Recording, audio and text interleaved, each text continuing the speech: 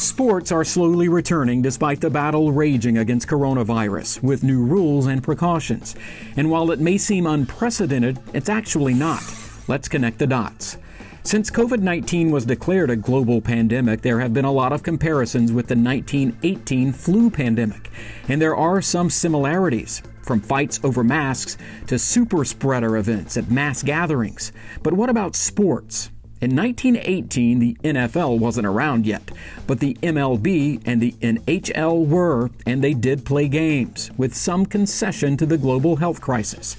In the MLB, the season started as scheduled in April of 1918. Some players did wear masks, and the season had to be ended early. The Boston Red Sox won the World Series against the Chicago Cubs in early September, a feat they would not repeat until the next century. But attendance was lower than usual, and the game was actually blamed for helping spread a new strain of the virus in Boston. College football went ahead in 1918, but the season started later and was condensed.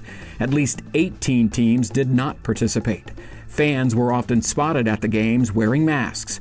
As the pandemic continued, more sporting events were canceled, including the 1919 Stanley Cup Finals after players on both teams were hospitalized. Connecting the dots, I'm Jason Miles for H-Town Rush.